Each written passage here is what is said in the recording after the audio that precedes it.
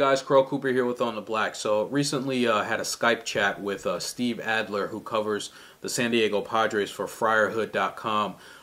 We got together to talk about Chris Young because I wanted his thoughts on Young, since Young used to play for the Padres, and I'll post that in a few days. But since the Mets also recently signed Scott Hairston, who used to play for the Padres as well, I got a chance to ask Steve about Hairston. So take a listen to this Skype chat as Steve talks about Hairston and his time with the Padres. Talk about another ex-Padre that the Mets signed today, which is Scott Hairston. What are your thoughts on him as a player? Scott Hairston, super nice guy, great ability.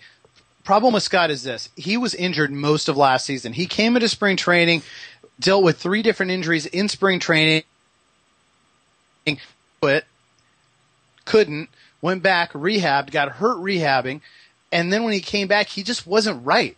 And unfortunately for Scott, he was excited to play with his brother. Jerry Hairston was here last year, and he kept trying to find a way to get on the field, and he just was not productive.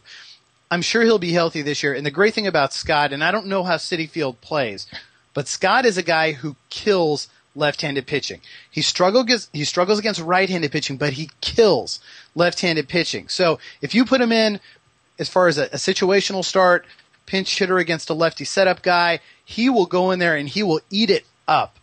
Scott is amazing, and he's got just this uncanny ability for the dramatic. If you put him in there in the 8th inning against a lefty reliever, he will hit that ball, and he will probably hit that ball out. He likes to hit the ball.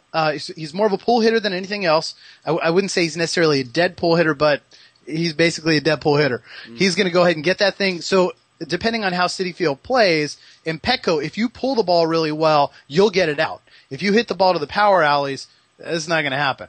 So depending on how Citi plays, he will get that ball out.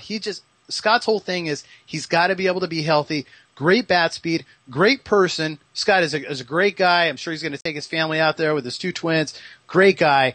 And if you have an opportunity to talk to him, you'll love him. He's got a fantastic personality, very soft spoken, but he loves being the guy when the game's on the line.